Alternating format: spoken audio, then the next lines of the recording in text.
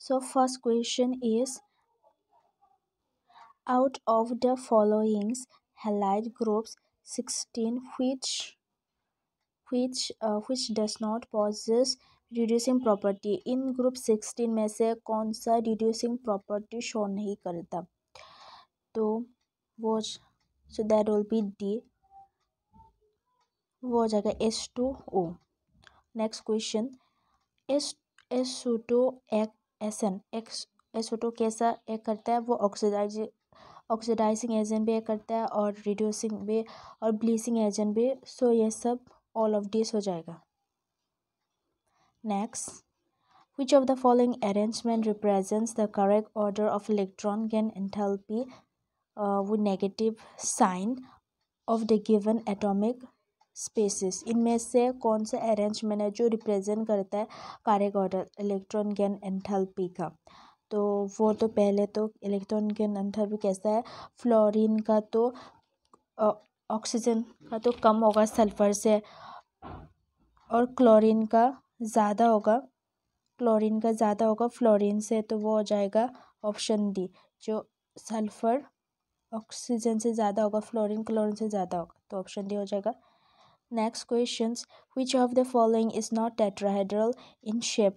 यहाँ में से कौन सा टेट्राहेड्रल शेप नहीं है? तो वो हो जाएगा SF4. अगर उसका ड्राइंग करेंगे तो आपको मिलेगा इसका टेट्राहेड्रल शेप नहीं है. Next, which of the followings are पेरोक्साइड्स of sulphur? तो यहाँ में से कौन सा पेरोक्साइड है? सल्फर. तो वो जगह H2SO4 H2S2O8. Next question, hot concentrated sulfuric acid act as moderately strong oxidizing agent. It oxidizes both metals and non-metals. Which of the following elements is oxidized by concentrated H2SO4 into gaseous products? तो यहाँ में से अगर concentrated H2SO4 के साथ वो strong oxidizing agent से करता है, अगर it oxidize both metals और non-metals को भी oxidize करता है, और यहाँ में से कौन सा एलिमेंट है जो ऑक्सीडाइज होता है H2SO4 और वो भी बनता है टू गैसियस प्रोडक्ट? वो हो जाएगा carbon. Next, in qualitative analysis when H2S is passed through an aqueous solution of salt acidified with dilute HCl, a black precipitate is often on boiling the precipitate with dilute HNO3. It forms a solution of blue colors. Addition of excess aqueous solution of ammonia to this solution gives.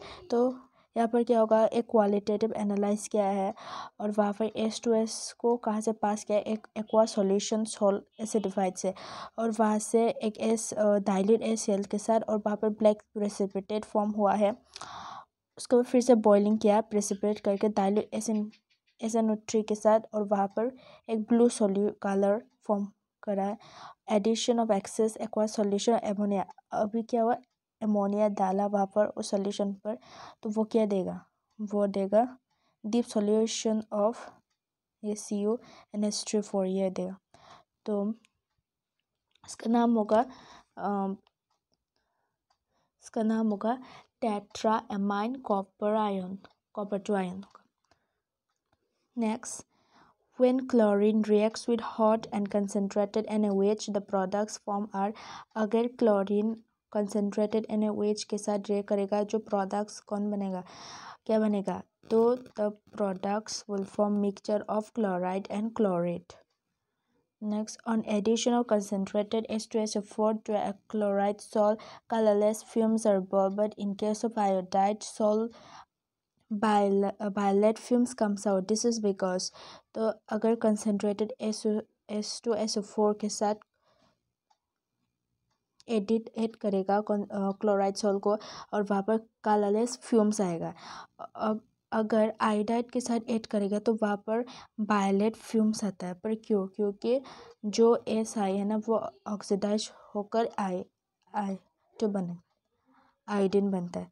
Reduction potentials of some ions are given below. Arrange them in decreasing orders of oxidizing powers. तो यहाँ पर दिया हुआ है oxidizing powers, तो वो बन जाएगा आपका दैट विल बी आपका ऑप्शन डी बन जाएगा। ऑप्शन डी होगा, that is BrO4 greater than CiO4 greater than IO4। नहीं, BiO4 सबसे ज़्यादा होगा, उसके बाद ClI ये नहीं होगा, 10V नहीं होगा, C होगा, 10C होगा, C होगा, नहीं ये नहीं, C होगा, ये C होगा। BrO4 ये ज़्यादा होगा क्योंकि इसके नंबर रिडक्शन पोटेंशियल जब 1.74 है, उसके बाद दैट इज IO4 का रिडक्शन पोटेंशियल 1.6 है और ClO4 माइनस, तो आंसर डी का C होगा।